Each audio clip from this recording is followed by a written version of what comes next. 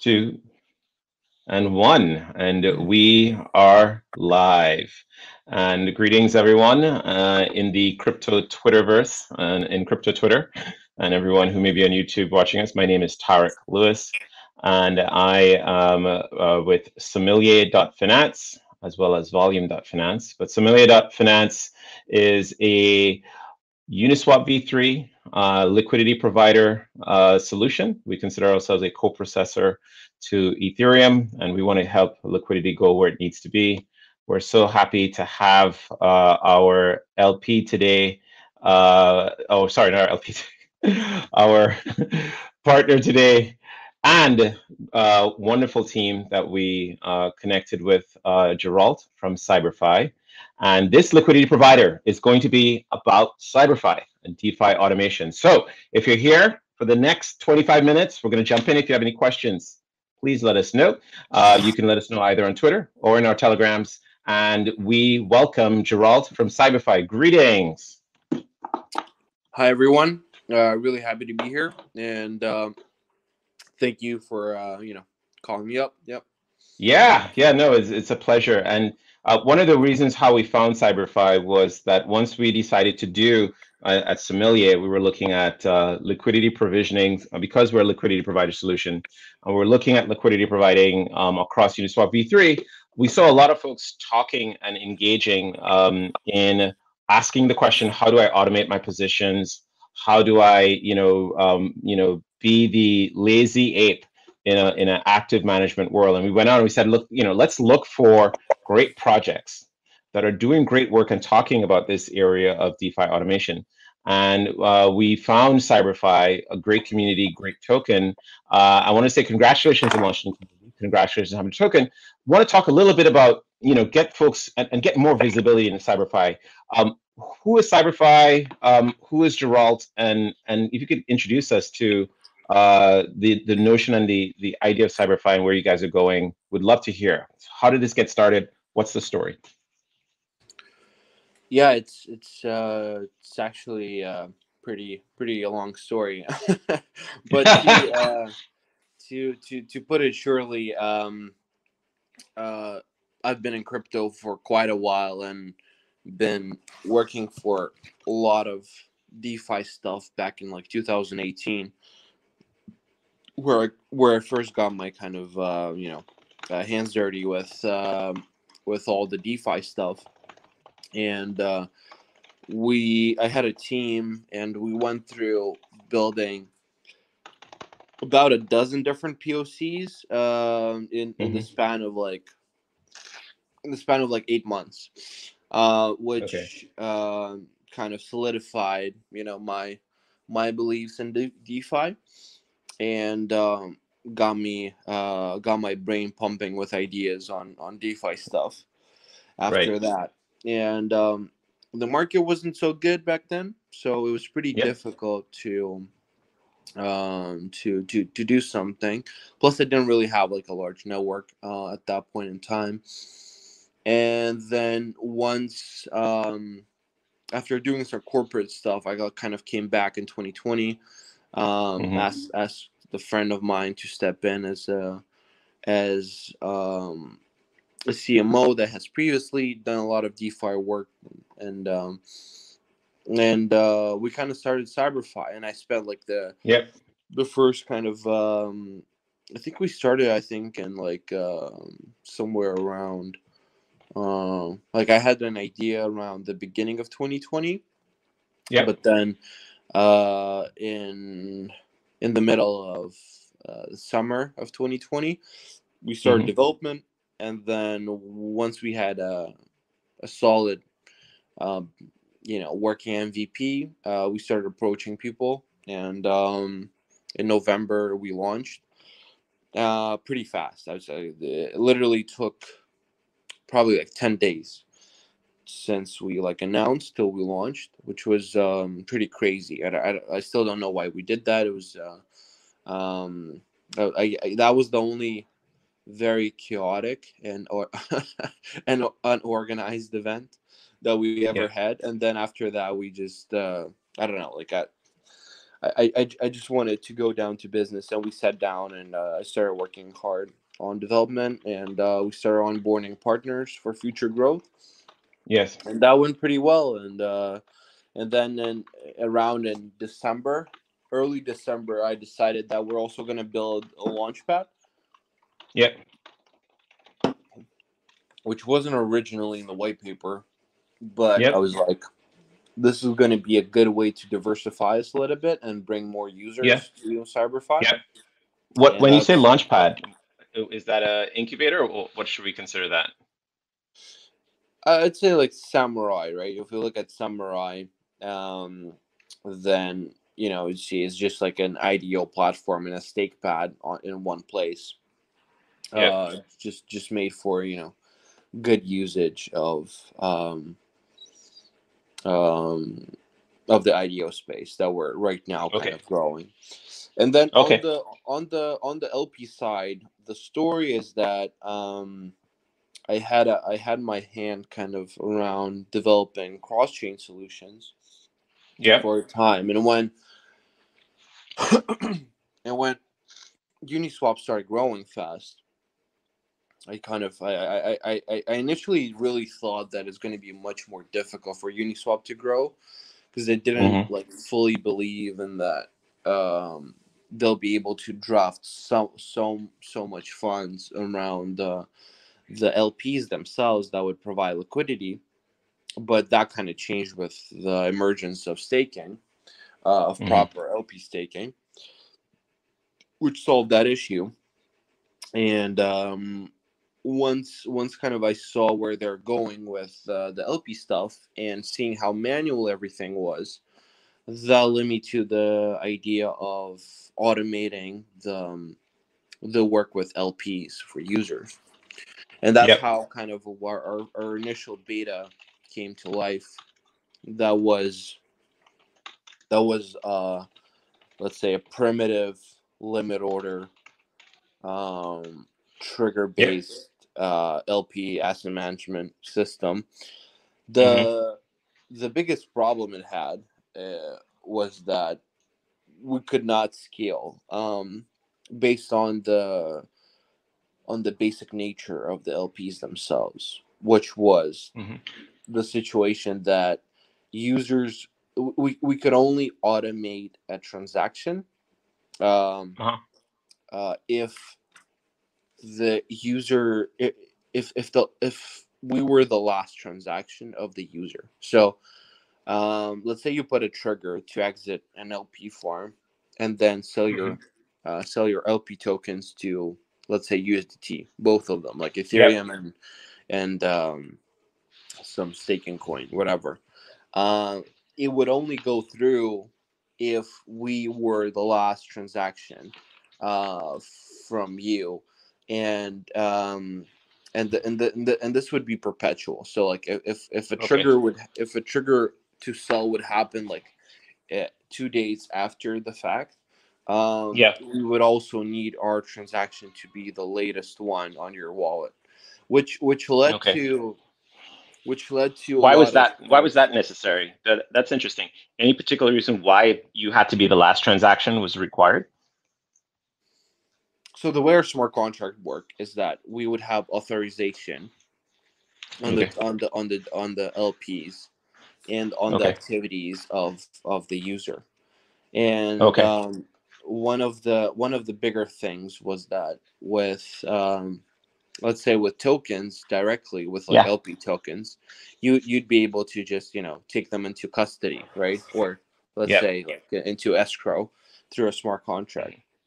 The bigger Yep. problems occurred when we would have to withdraw your funds from a staking place. So, for example, you'd be staking you know, on Sushiswap, right? Yeah. For example, Yeah. and that transaction could not really be. It could only be uh, pre pre prepared in time. Let's say, right?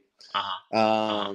It could not be like you cannot take an action into escrow of a user. Right. So Right. what ended up happening is that potentially we could ask the user to like sign thousands of transactions, but that also kind of and that would allow us to choose a higher nonce transaction if he already did a few from his wallet at the Right. time of the trigger happening. It might be a little bit difficult to comprehend, but basically all the just to put it simply for our listeners, um, all of the DeFi is very manual, right? The only thing you can really do is to freeze a transaction in Yeah. time. And if you do that, it would carry the nonce of the transaction. And the nonce is the number of like the number of activities you have done from your wallet, right? So Okay. if this Okay. is if this is the 10th transaction you're doing from your wallet, it Your has nonce will be 10. yeah, your nonce would Hmm. be 10 or 9, maybe. I think the first Hmm. nonce is 0, Yeah. but whatever. Zero. um Yeah. and the problem was that those are pretty difficult to generate, and so that kind of led to the situation where we understood that we cannot properly scale in the current form of the product. So Hmm. we kind of built it to a working beta, and then had to pivot to a scalable product, and that is V2 that we're gonna give access to some of our community later today, actually. Ah, whoa, whoa, whoa, whoa, hold on. There's some alpha coming. Secret alpha. Okay, alpha alert. Press the button. Woo, woo. Okay, so what's the alpha coming today? What are you launching? So yeah, we announced this before. So like today's the 16th, so we're gonna give like a part of our community access to the V2 of the platform. Yep. Yep. So and V2 is a full fledged like asset management system. Um, Okay. where we're kind of we're going to start off with tokens, Hmm. then move over to LP tokens, then move over to Yes. yield creation Yes. and Yes. stuff like that. So it's going to be like, we're obviously pretty excited with the team about it. So let's see how it goes. There's still a lot Yeah. of Of bugs. course. Still, we're Hmm. still kind of working on it a lot, trying to Hmm. do everything well, but it Yeah. takes time Yeah. obviously to polish Do, stuff. do you do you have anybody in particular auditing your contracts? Yes, Hmm. we have an advisory with Halborn working on that, so Okay. Okay. that's all kind of good and well, let's say. Yeah. Yep. So question for you. One of the things is, Uniswap V3 has come on board, and the approach of active management is growing in usage and volume. What is CyberFi's position on Uniswap V3? So CyberFi's position is that we first need to polish our product and then go into V3. Okay. And it took me a lot of tears to um, to decide on that, because like I'm really a proponent of like going fast, doing everything as really as fast as possible. So um, but like right now we understand that we need to keep a straight line on what we're doing, and Yeah. the one of the most kind of important things that we need to focus on is really the base product, and we just don't have the capacity to be jumping from like multiple development things. We're already a pretty big team with like developing the launchpad, developing the V2, so it's pretty difficult to be jumping around. So we're, for the time being, the most kind of important thing is to finish V2, finish what we started, Yeah. um, and with V3, I think I published an article like 5 months ago or something, laying down some thoughts on LP automation coming with Right. Uniswap V3. Yep. But the kind of the main ideas that I had and that we might be exploring soon enough was that um, using automation for the concentrated positions for LPs Yep. to drive them around the board as long as the price changes.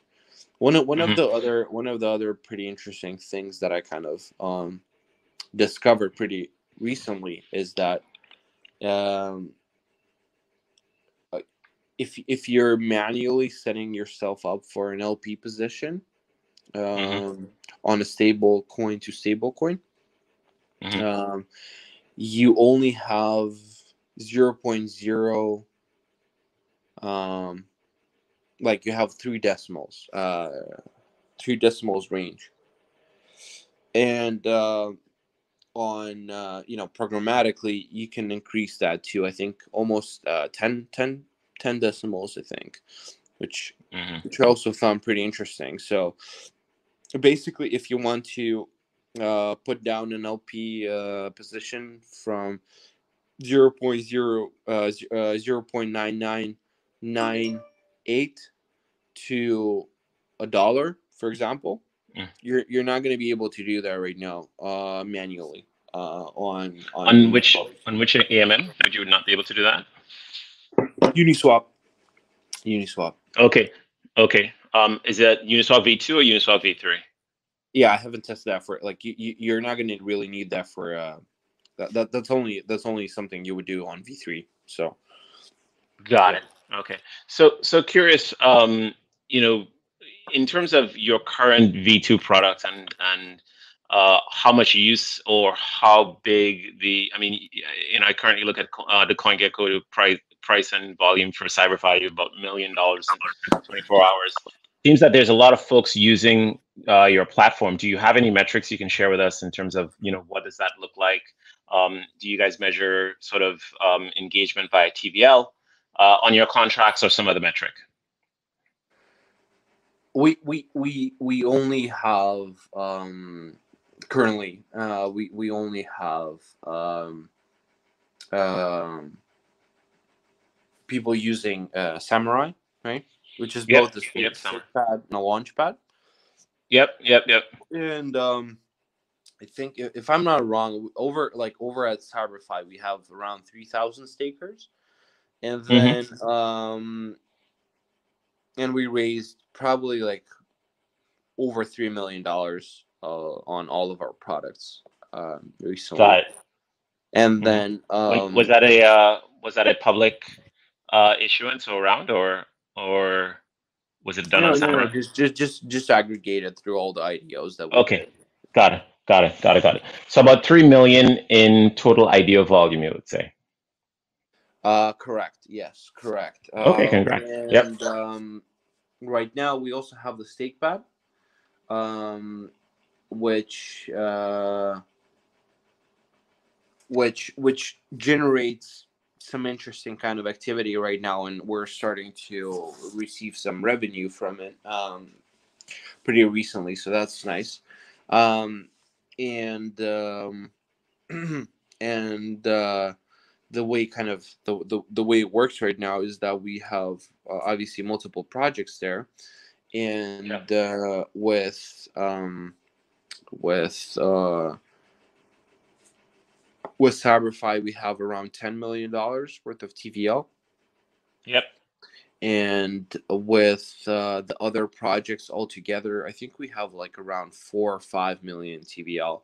So that puts us at like 50 million TVL total, which is obviously nice. But the goal is really to have the projects that we list on the stake pad overtake our TVL of Of course. CyberFi. Yep. So yeah, so that could grow well on its own.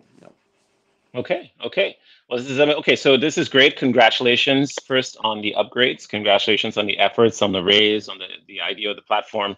You're doing a lot, and you're executing. Why don't we go to questions from the audience, if we have any? I think we have one on the live stream, which is, what's your step if bear market entered tomorrow, by Chaitan 805-84939.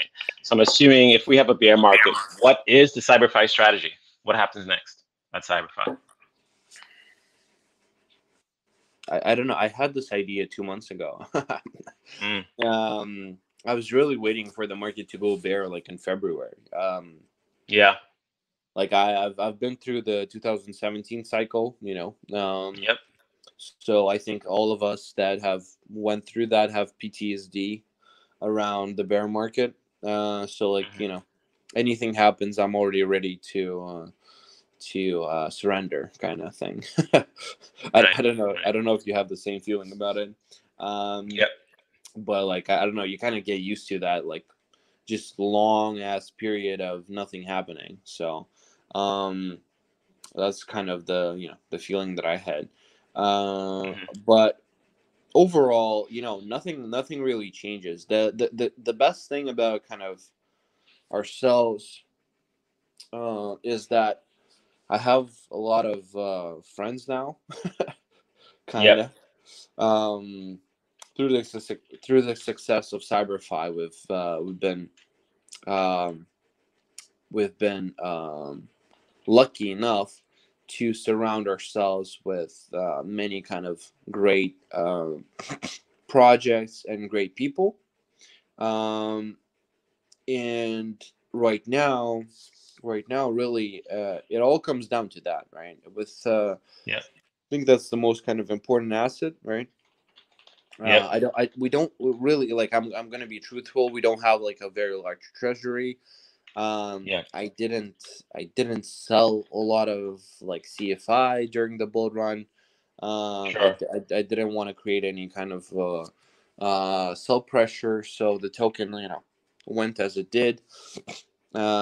Maybe it would have been smarter to sell a bunch of CFI and sit like on a fat pillow of money. But we are where we are, and my goal is just to create a product that will have actual usage, and I think we're a couple of months away from that.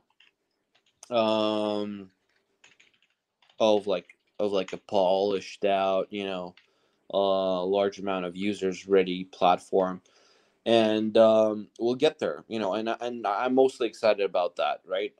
It's pretty obvious that the launch pads all take a hit during the bear market because it's not Yep. really it's not super sexy to invest, and Yep. et cetera, et cetera, which which I understand as well. Like when we were building the launchpad, the idea was to gather users for Yep. future implementation for the main product of the platform. Mhm.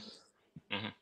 And then That's on a it. side note, like the I think what's gonna stay is the stake pad. The stake pads are gonna Yep. stay anyway, Yep. and Yep. they're gonna survive. And for me, I think as long as we polish out the trading piece of the platform, I think we're going to be in a good Yep. position from there on. Okay. Because like even on the trading side, um, we have a number of uh, things that many projects don't have. Mhm. And I mean like basically nobody has them. And the kind of the situation there is that we will have the ability to put down like stop loss, buy stops, and orders on both sides of the spectrum for when Got the it. market optimism. But and just to confirm, these stop loss type activities will be on the constant product AMMs, like the Sushiswap, Uniswap V2s, and others, but not yet on the range order AMMs such as Uniswap V3 or the upgraded crypto pools from Curve, right?